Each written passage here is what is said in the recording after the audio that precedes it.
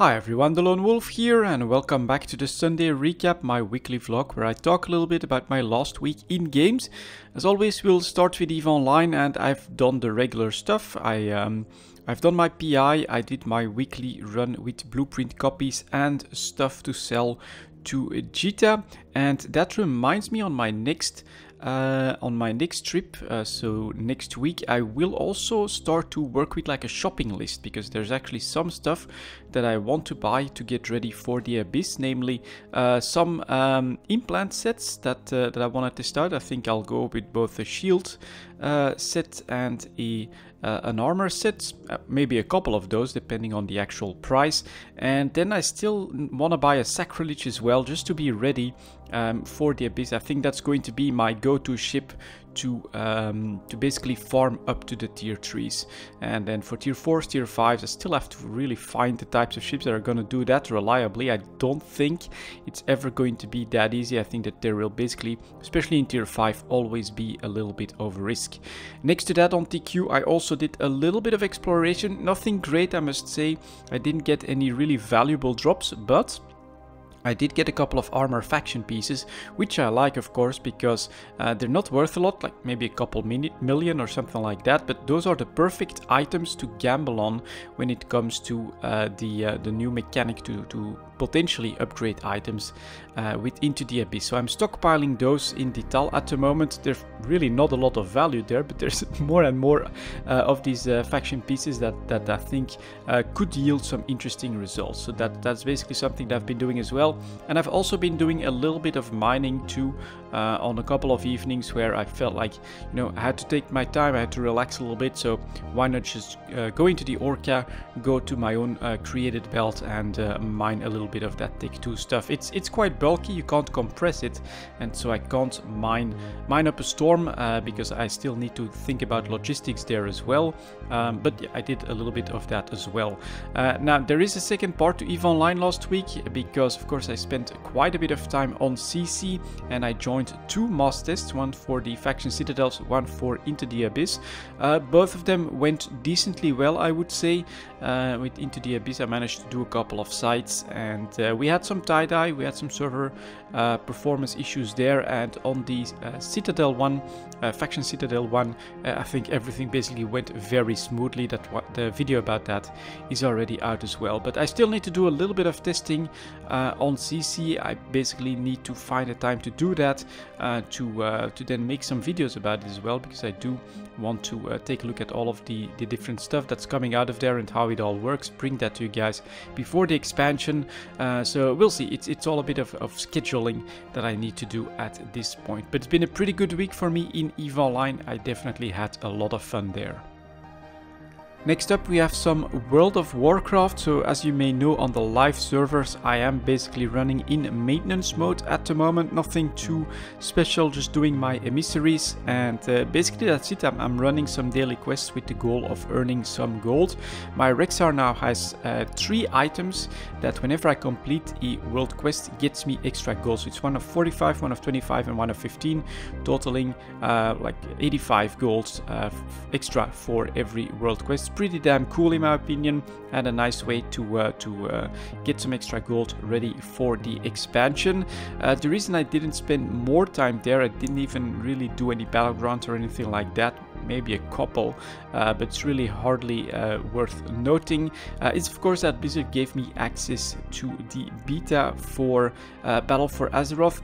I'm quite honored by that. It's definitely pretty interesting, but I must also say that I'm not going to go hardcore into the beta at this point. I may make a couple of extra videos, but basically what I've been feeling here at the moment, I've been leveling up a Magar Orc Shaman, just to see how everything works out, how it's going to be for elementals. I think it's going to be pretty fun, and that the elemental shaman basically doesn't suffer too much from the global cooldown change. But overall, I also say to myself, I'm not going to grind hardcore in the beta, because I'll have to do that grind anyways in Battle for Azeroth, and there it's going to be a lot more fun because I'll have people to play with.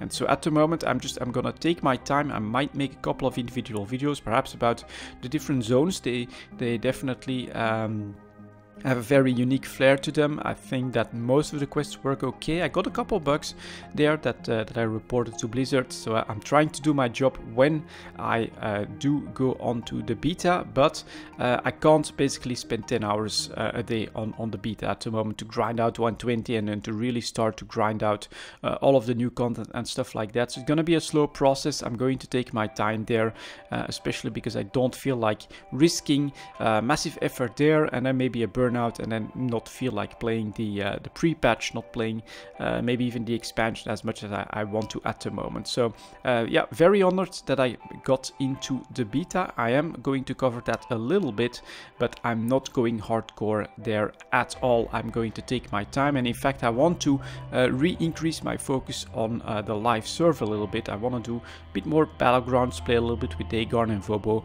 and things like that, rather than spend all my time on the beta. It's been a nice exploration, but I must say, if you know anything about World of Warcraft, it's a World of Warcraft experience.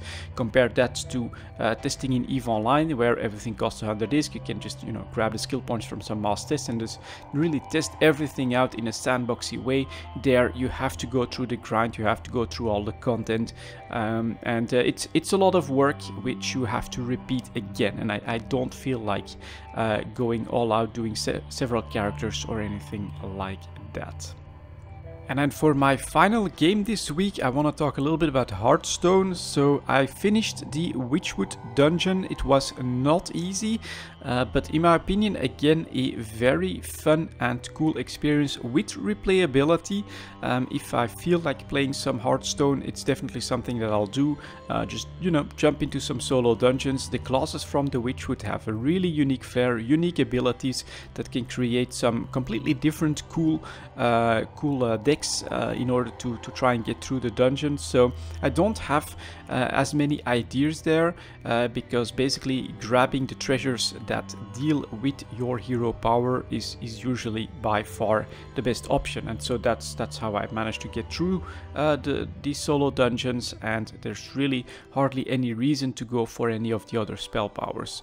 None of them are as unique as really double battle cry, double death rattle, which you can then try to build something around once you've made that choice, which you can do in the solo dungeons from Goblins and Gnomes. So I'd say if you want to replay it, I think Goblins and Gnomes has more replayability, but the experience in the Witchwood was definitely quite polished, lots of fun, not all that easy. You know, I had to try several times on a couple of the classes, and eventually you get to that final challenge as well, which is pretty cool, but it's also very structured, and so it's not made to be impossible. I did it, spoilers, on the first try.